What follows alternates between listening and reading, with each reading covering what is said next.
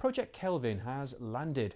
The first phase of the new transatlantic cable from Hibernia Atlantic has been completed, linking North America with the UK. Telecom TV's Martyn Warwick presents a special report from a windswept Portrush in Northern Ireland. Hello, welcome to a rather windswept and supposedly summery Northern Ireland. This is Portrush on the Antrim coast. Over there, where you can't see it, are the Highlands and Islands of Scotland. Over there is Donegal, and that's the Atlantic, and we have those two ships behind me. The big blue one there is the Sovereign, that's a cable layer, and the smaller red one, which is the diving boat, and they're bringing this cable ashore. It's the end of the first phase of Project Kelvin, which is Hibernia Atlantic's latest fibre optic venture across the Atlantic and into Ireland. It's a momentous occasion that we have here today with the cable coming ashore, and what it means to enterprise organisations is now that they have a choice for communications and diversity built into the network that we can deliver to them.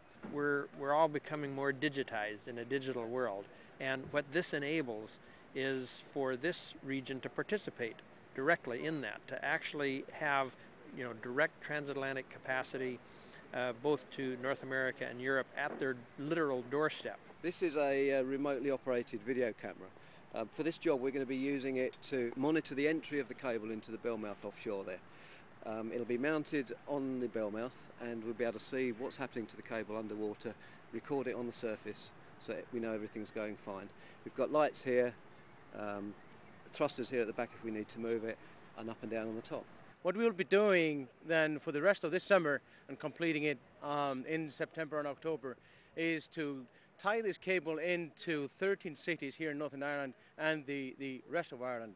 What's the capacity of the new cable?